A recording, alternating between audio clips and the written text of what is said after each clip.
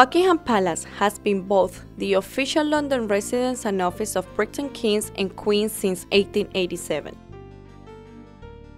It is also used for ceremonial state occasions such as banquets for visiting head of state. About 300 people work at the palace. Although used for many official events and receptions held by the Queen, areas of Buckingham Palace are open to visitors on a regular basis. One of these areas are the state rooms that are open to visitors during the annual summer opening in August and September. These rooms form the nucleus of the working palace and are currently used by Queen Elizabeth II and her husband, the Duke of Edinburgh. But that's not it. About 50 domestic staff have rooms in the palace. Although the Queen's role is now largely symbolic, the guard at Buckingham Palace still patrols the palace grounds.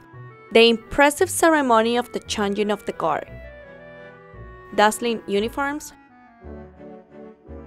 shouted commands, military music, consists of the old guard, which forms up in the palace for court, going off duty and handing over to the new guard. The guard consists of 3 officers and 40 men when the Queen is in residence, but only 3 officers and 31 men when she is away. The ceremony takes place in front of the palace. Buckingham Palace is one of the world's most familiar buildings, and more than 50,000 people visit the palace each year.